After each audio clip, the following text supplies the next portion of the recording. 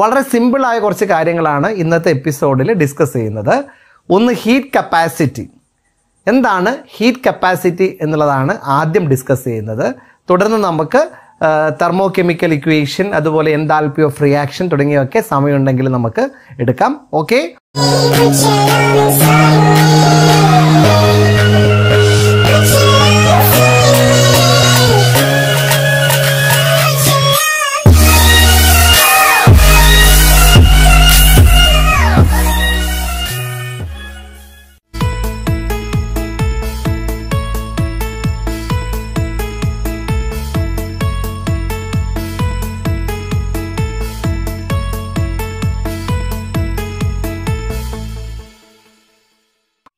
Hi friends, welcome back to FTA vlog. FTA വ്ളോഗിൻ്റെ ഇന്നത്തെ എപ്പിസോഡിലേക്ക് ഏവർക്കും സ്വാഗതം. ഇന്നത്തെ എപ്പിസോഡിൽ തെർമോഡൈനാമിക്സിൻ്റെ അടുത്ത ഒരു പ്രധാനപ്പെട്ട ഭാഗത്തേക്ക് നമ്മൾ കടക്കുകയാണ്. കഴിഞ്ഞ 4 എപ്പിസോഡുകളിലുമായിട്ട് തെർമോഡൈനാമിക്സ് എന്താണ് എന്ന് നിങ്ങൾ മനസ്സിലാക്കിയിട്ടുണ്ട്, ഇന്റേണൽ എനർജി എന്താണെന്ന് മനസ്സിലാക്കിയിട്ടുണ്ട്, എൻതാൽപ്പി എന്താണെന്ന് മനസ്സിലാക്കിയിട്ടുണ്ട്, എൻതാൽപ്പിയും ഇന്റേണൽ എനർജിയും തമ്മിലുള്ള റിലേഷൻ മനസ്സിലാക്കി അതുമായി ബന്ധപ്പെട്ട് പ്രോബ്ലംസ് ഒക്കെ ചെയ്തിട്ടുണ്ട്. കുറേ കുട്ടികളൊക്കെ എനിക്ക് പ്രോബ്ലം സോൾവ് ചെയ്തിട്ട് വാട്സപ്പിലൂടെ അയച്ചു തന്നിട്ടുണ്ടായിരുന്നു. ഓക്കെ, അപ്പോൾ എല്ലാവരും ക്ലാസ്സുകൾ കൃത്യമായിട്ട് ഫോളോ ചെയ്യുന്നുണ്ട് എന്ന് എനിക്ക് മനസ്സിലാവുന്നുണ്ട്. അതുകൊണ്ട് തന്നെ കൂടുതൽ നല്ല രീതിയിൽ, നല്ല ഭംഗിയിൽ, നിങ്ങൾക്ക് മനസ്സിലാവുന്ന രീതിയിൽ ക്ലാസ് എടുക്കാൻ ഞാൻ താല്പര്യപ്പെടുകയാണ്. മാത്രമല്ല, സമയം ഇഷ്ടംപോലെ ഇപ്പോഴുണ്ട്, ലോക്ക്ഡൗൺ ആയിട്ട് വീട്ടിൽ തന്നെ ആയതുകൊണ്ട്. ഓക്കെ, അപ്പോൾ നമുക്ക് ഇന്നത്തെ പ്രധാനപ്പെട്ട സെക്ഷനിലേക്ക് കടക്കാം. വളരെ സിമ്പിളായ കുറച്ച് കാര്യങ്ങളാണ് ഇന്നത്തെ എപ്പിസോഡിൽ ഡിസ്കസ് ചെയ്യുന്നത്. ഒന്ന് ഹീറ്റ് കപ്പാസിറ്റി. എന്താണ് ഹീറ്റ് കപ്പാസിറ്റി എന്നുള്ളതാണ് ആദ്യം ഡിസ്കസ് ചെയ്യുന്നത്.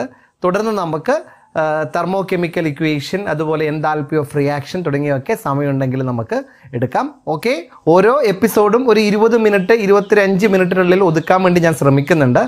അതിൽ കുറച്ചെടുക്കാൻ കഴിയില്ല, കാരണം ഒരു കോൺസെപ്റ്റ് നമ്മൾ പറഞ്ഞു വരുമ്പോഴേക്കും ആ ഒരു സമയം എത്തും. അപ്പോൾ മറ്റ് യൂട്യൂബിലൊക്കെ മറ്റ് ഇതൊക്കെ വീഡിയോ ഒക്കെ കാണുന്ന പോലെ 5 മിനിറ്റിൽ എടുക്കണം, 10 മിനിറ്റ് എടുക്കണം എന്നൊക്കെ പല ആൾക്കാരും പറയാറുണ്ട്. പക്ഷെ അത് ക്ലാസ് അല്ല, അത് ഓരോ വ്ളോഗിങ് ആണ്. നമ്മൾ വ്ളോഗിങ് അല്ല ഉദ്ദേശിക്കുന്നത്, നമ്മൾ ക്ലാസ് ആണ് ഉദ്ദേശിക്കുന്നത്.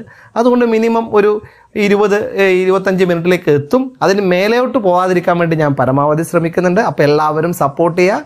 നമുക്ക് ക്ലാസ്സിലേക്ക് കടക്കാം.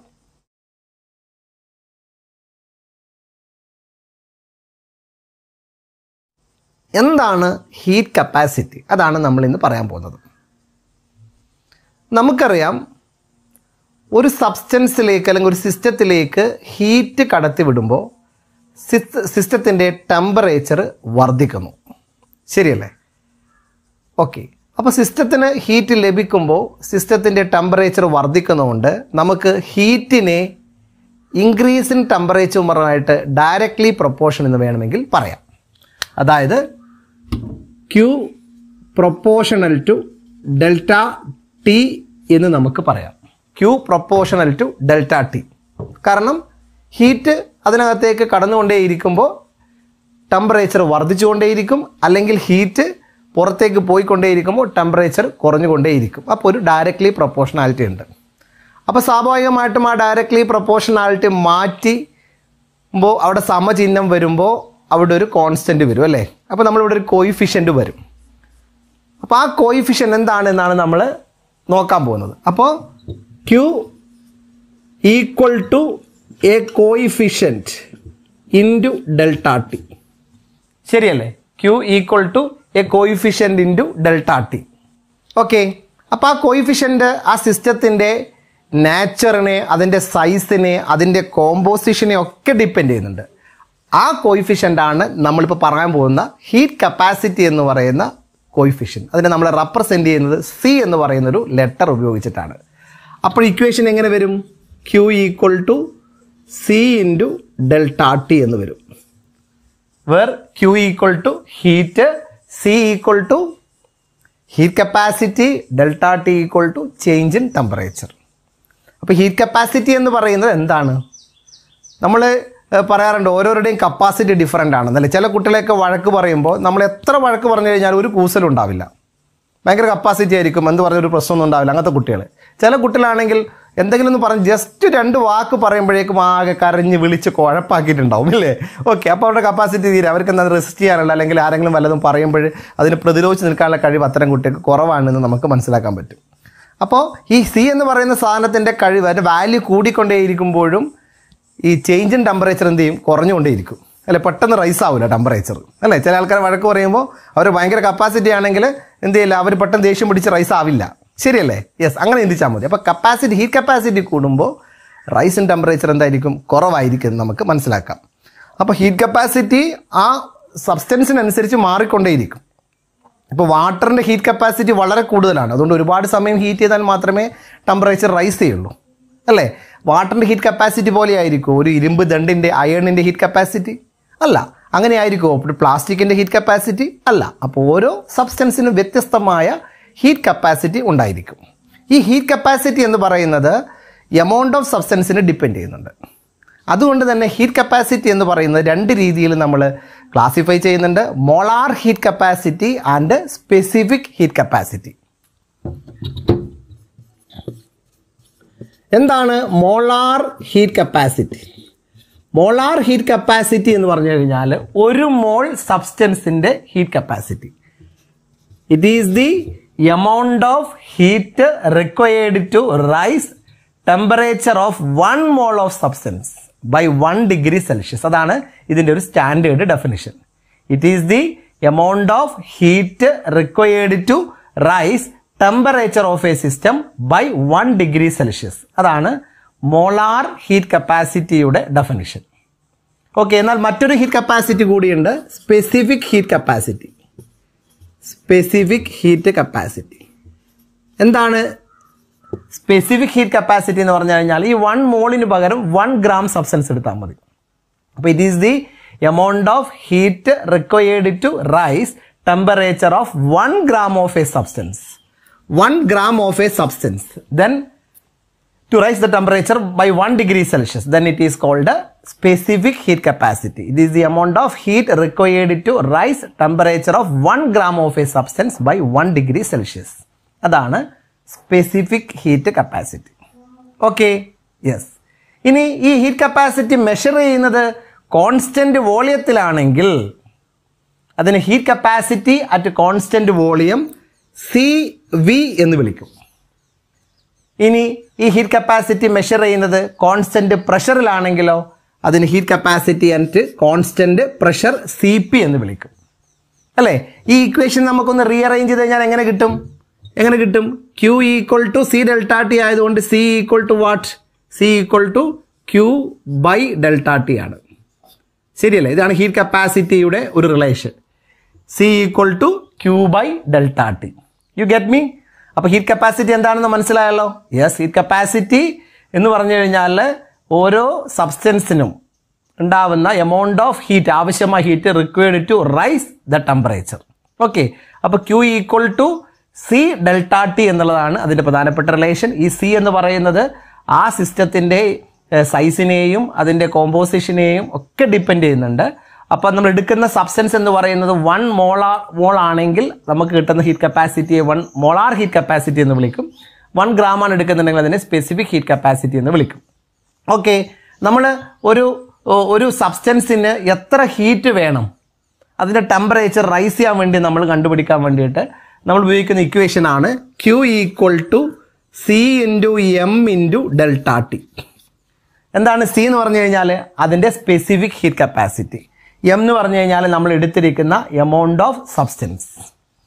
റൈസ് ഇൻ ടെമ്പറേച്ചർ എന്ന് പറഞ്ഞു കഴിഞ്ഞാൽ എത്ര ടെമ്പറേച്ചറിലേക്കാണോ റൈസ് ചെയ്യേണ്ടത് എന്ന് നമ്മൾ അവിടെ കൊടുത്താൽ മതി. അപ്പോൾ നമുക്ക് അതിനാവശ്യമായ എന്ത് കിട്ടും? ഹീറ്റ്, റിക്വയർഡ് ഹീറ്റ് നമുക്ക് ഈ ഇക്വേഷൻ ഉപയോഗിച്ച് കാൽക്കുലേറ്റ് ചെയ്യാം. ഈ C ഇൻറ്റു M എന്ന് പറഞ്ഞാൽ specific heat capacity into amount of substance ആണ്. അതാണ് നമ്മുടെ ശരിക്കും എന്ത്? Heat capacity. അതുകൊണ്ട് ഇതിനെ കൂടി ചുരുക്കി എഴുതി കഴിഞ്ഞാൽ Q equal to C delta T എന്ന് പറയുന്ന നമ്മൾ ആദ്യം എഴുതിയ ഇക്വേഷൻ നമുക്ക് കിട്ടും. C into M, specific കപ്പാസിറ്റിയെ amount കൊണ്ട് ഗുണിക്കുക. 1 gram എടുക്കുമ്പോഴാണ് നമ്മൾ അതിന് സ്പെസിഫിക് കപ്പാസിറ്റി എന്ന് വിളിക്കുന്നത്. അത് 2 gram ആകുമ്പോൾ ആ 2 ഗ്രാമിനെ 1 ഗ്രാമിൻ്റെ സ്പെസിഫിക് ഹീറ്റ് കപ്പാസിറ്റി കൊണ്ട് ഗുണിച്ചു കഴിഞ്ഞാൽ 2 ഗ്രാമിൻ്റെ മൊത്തം ഹീറ്റ് കപ്പാസിറ്റി ആയിരിക്കും നമുക്ക് കിട്ടുക. അന്നേരം നമ്മളതിനെ സ്പെസിഫിക് ഹീറ്റ് കപ്പാസിറ്റി എന്ന് വിളിക്കൂല. 1 ഗ്രാമിനാകുമ്പോഴാണ് small C A specific capacity എന്ന് വിളിക്കുക. അത് 2 ഗ്രാമിൻ്റെയോ 3 ഗ്രാമിൻ്റെയോ ഇഷ്ടമുള്ള ഗ്രാമിലേക്ക് അതിനെ മൾട്ടിപ്ലൈ ചെയ്യുമ്പോൾ നമുക്ക് ഹീറ്റ് കപ്പാസിറ്റി കിട്ടും. അതുകൊണ്ടാണ് C ഇൻറ്റു എമ്മിനെ C എന്ന് പറയുന്ന ക്യാപിറ്റൽ C കൊണ്ട് നമ്മൾ അവിടെ എഴുതിയിരിക്കുന്നത്. ക്ലിയർ? അപ്പോൾ Q equal to C delta T എന്നുള്ളത് നിങ്ങൾ മനസ്സിലാക്കി വെക്കുക. റെഡി? യെസ്. ഇനി നമ്മൾ പറയാൻ പോകുന്നത് ഇവിടെ പറഞ്ഞിരിക്കുന്ന heat capacity at constant volume, heat capacity at constant പ്രഷറും തമ്മിലുള്ള ഒരു റിലേഷനാണ്. ആ റിലേഷനെ വിളിക്കുന്ന പേരാണ് മേയേഴ്സ് റിലേഷൻ. അപ്പം നമുക്ക് സി പി സി വി വെച്ചുകൊണ്ടുള്ള C P minus C V equal to R എന്ന് പറയുന്ന ഇക്വേഷൻ ഡിറൈവ് ചെയ്യാം. Okay, ready? Yes.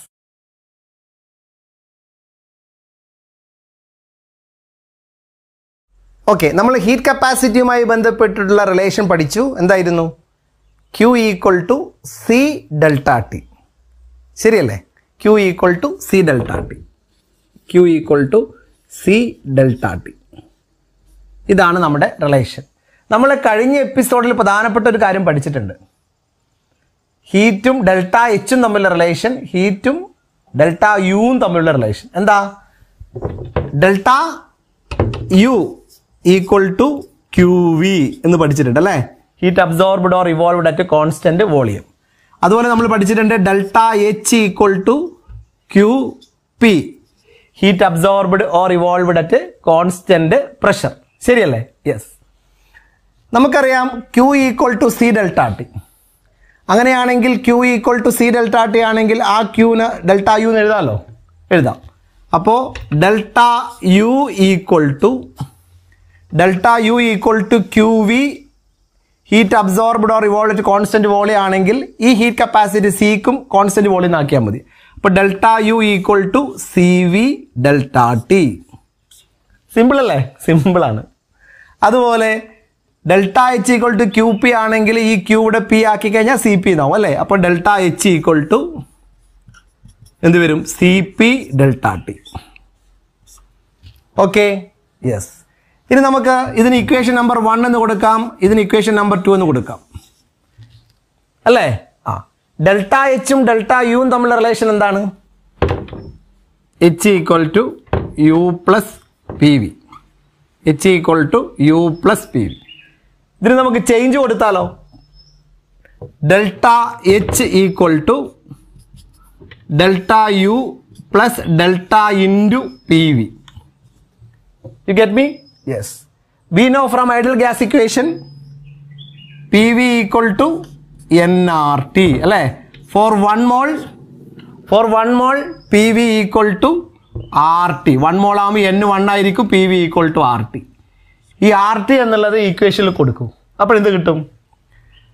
Delta H equal to delta U plus delta into RT. നമുക്കറിയാം R കോൺസ്റ്റന്റ് ആണ് അല്ലെ? Universal gas constant ആണ്. T ആണ് change ചെയ്യുന്നത്. അപ്പൊ എന്ത് വരും? Delta H equal to delta U plus R delta T. Ready? Yes. ഇനി നമ്മൾ ഇവിടെ കിട്ടിയിരിക്കുന്ന ഈ delta എച്ചിന് C P delta T എന്നും ഈ delta യുവിന് C V delta T എന്നും കൊടുത്തു നോക്കാം. അപ്പൊ എന്ത് വരും? C P delta T equal to delta യുവിൻ്റെത് C V delta T plus R delta T. ശരിയല്ലേ? ശരിയാണ്. ഇനി ഈ സി വി ഡെൽറ്റ ടി ഇങ്ങോട്ട് കൊണ്ടുവരൂ. അപ്പോൾ എന്ത് വരും? C P delta T minus C V delta T equal to R delta T അല്ലേ? ഇതിൽ C P minus C V, നമ്മൾ ഈ ഡെൽറ്റ ടിയെ കോമൺ ആയിട്ട് പുറത്തേക്ക് എടുക്കുമ്പോൾ C P minus C V into delta T equal to R delta T. Ready? R delta T. അപ്പോൾ common ആയ delta T അങ്ങ് കട്ട് ചെയ്ത് കളഞ്ഞു കഴിഞ്ഞാലോ നമുക്ക് എന്ത് കിട്ടും? C P minus C V equal to R. C P minus C V equal to R. ഇതാണ് സി പിയും സി വിയും തമ്മിലുള്ള റിലേഷൻ. ഈ റിലേഷനെ വിളിക്കുന്ന പേരാണ് മേയേഴ്സ് റിലേഷൻ. അതും കൂടി നിങ്ങൾ ഓർത്ത് വെക്കുക, മേയേഴ്സ് റിലേഷൻ. ഓക്കെ, അപ്പോൾ heat capacity at constant pressure minus heat capacity at constant volume is equal to universal gas constant ആണ് എന്നുള്ളത് കൂടി നിങ്ങൾ ഈ ഒരു ഭാഗത്ത് മനസ്സിലാക്കി വെക്കുക. ഓക്കെ, അപ്പോൾ ഇതുവരെ പറഞ്ഞ കാര്യങ്ങൾ മനസ്സിലായി വിചാരിക്കുകയാണ്. Q equal to C delta T എന്ന് പറയുന്ന ഇക്വേഷനാണ് ആദ്യം മനസ്സിലേക്ക് എടുക്കേണ്ടത്. അതിൽ സി എന്ന് പറഞ്ഞ ഹീറ്റ് കപ്പാസിറ്റി ആണ്. ആ ഹീറ്റ് കപ്പാസിറ്റി എന്ന് പറയുന്നത് 1 മോൾ സബ്സ്റ്റൻസിനാണെങ്കിൽ മോളാർ ഹീറ്റ് കപ്പാസിറ്റി, അത് 1 ഗ്രാം സബ്സ്റ്റൻസിനാണെങ്കിൽ സ്പെസിഫിക് ഹീറ്റ് കപ്പാസിറ്റി. നമുക്ക് Q equal to C into M into delta T എന്ന് പറയുന്ന ഒരു റിലേഷൻ ഉണ്ട്. Q equal to C delta T എന്ന് പറയുന്ന റിലേഷനും ഉണ്ട്. അതിനുശേഷം നമ്മൾ പഠിച്ചത് C P minus C V equal to R എന്ന് പറയുന്ന ആ റിലേഷൻ ഡിറൈവ് ചെയ്യാനുള്ള ഒരു സ്റ്റെപ്സ് ആണ്. വളരെ സിമ്പിളാണ്. കഴിഞ്ഞ പ്രാവശ്യം പഠിച്ച കാര്യങ്ങൾ എടുത്തുകൊണ്ട് delta U equal to Q V അത് വെച്ചുകൊണ്ട് delta U equal to C V delta T എന്ന് കൊടുക്കുക. Delta H equal to Q P വെച്ചുകൊണ്ട് delta H equal to C P delta T എന്ന് കൊടുക്കുക. എന്നിട്ട് നമ്മൾ H equal to you plus P V എന്ന് പറയുന്ന എൻതാൽപ്പി റിലേഷൻ ആദ്യം പഠിച്ച റിലേഷനിൽ ചേഞ്ച് കൊടുത്ത് ഐഡിയൽ ഗ്യാസ് ഇക്വേഷൻ വെച്ചുകൊണ്ട് നമ്മൾ ഡിറൈവ് ചെയ്ത് നമുക്ക് ഒടുവിൽ ഇക്വേഷൻ കിട്ടും. Okay, ready. ഇനി നമുക്ക് അടുത്ത സെക്ഷനിലേക്ക് പോകാം.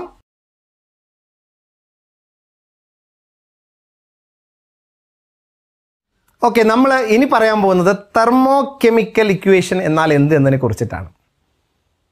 ഒരു ബാലൻസ്ഡ് കെമിക്കൽ ഇക്വേഷൻ ആ റിയാക്ഷൻ നടക്കുമ്പോഴേ ഇവോൾവ് ചെയ്യുന്നതോ അബ്സോർബ് ചെയ്യുന്നതോ ആയ ഹീറ്റും കൂടി കാണിക്കുന്ന രീതിയിൽ എഴുതുമ്പോഴാണ് അതിനെ തെർമോകെമിക്കൽ ഇക്വേഷൻ എന്ന് വിളിക്കുന്നത്. Chemical equation along with thermal changes. If a balanced chemical equation shows evolution or absorption of heat along with it, then it is called as thermochemical equation. അതിനുവേണ്ടി ഞാൻ സിമ്പിൾ ആയിട്ട് ഒരു റിയാക്ഷൻ എടുക്കാം. കാർബണും ഓക്സിജനും തമ്മിൽ കൂടിച്ചേർന്ന് കാർബൺ ഡൈ ഓക്സൈഡായി മാറുന്ന reaction. ഈ റിയാക്ഷനിൽ 393.5 കിലോ ജൂൾ ഹീറ്റ് പുറത്തേക്ക് റിലീസ് ചെയ്യുന്നുണ്ട്. കാർബണും ഓക്സിജനും തമ്മിൽ കമ്പൈൻ ചെയ്ത് കാർബൺ ഡൈ ഓക്സൈഡ് ആയി മാറുമ്പോൾ 393.5 കിലോ ജൂൾ എനർജി റിലീസ് ചെയ്യുന്നുണ്ട്. അതൊരു എക്സോതെർമിക് റിയാക്ഷൻ ആണ്. ഹീറ്റ് അബ്സോർബ് ചെയ്യുകയാണെങ്കിൽ എൻഡോതെർമിക് റിയാക്ഷൻ എന്നും ഹീറ്റ് ഇവോൾവ് ചെയ്യുകയാണെങ്കിൽ എക്സോതെർമിക് റിയാക്ഷൻ ആണ് എന്ന് നിങ്ങൾ പഠിച്ചിട്ടുണ്ട് അല്ലേ? താപമോചക പ്രവർത്തനം, താപശോഷക പ്രവർത്തനം എന്നൊക്കെ. ഓക്കെ, അപ്പോൾ ഈ കാർബൺ ഡൈ ഓക്സൈഡ് ഉണ്ടാകുന്ന ഒരു താപമോചക പ്രവർത്തനമാണ്, എക്സോതെർമിക് റിയാക്ഷൻ ആണ്. അതൊരു തെർമോകെമിക്കൽ ഇക്വേഷൻ ആയിട്ട് എഴുതുമ്പോൾ എന്താണ് നമ്മൾ അറിഞ്ഞിരിക്കേണ്ടത്, പിന്നെ അതിൽ എന്തെങ്കിലും കാര്യങ്ങൾ ചേഞ്ച് ചെയ്യുമ്പോൾ നമ്മൾ എന്തൊക്കെ ശ്രദ്ധിക്കണം, ഇതാണ് ഈ ഭാഗത്ത് ഞാൻ പറയുന്നത്. അപ്പം 4 കാര്യങ്ങൾ നിങ്ങൾ ശ്രദ്ധിക്കേണ്ടതുണ്ട്. ആദ്യം ആ തെർമോകെമിക്കൽ ഇക്വേഷൻ എഴുതുമ്പോൾ അവിടെ എക്സോതെർമിക് ആണോ എൻഡോതെർമിക് ആണോ എന്ന് മനസ്സിലാക്കാൻ വേണ്ടിയിട്ട് ഇക്വേഷൻ എഴുതി കഴിഞ്ഞതിന് ശേഷം ഒരു സെമി കോളൻ ഇട്ടിട്ട് ഡെൽറ്റ എച്ച് ഈക്വൽ ടു എത്ര എന്ന് എഴുതിയിരിക്കണം.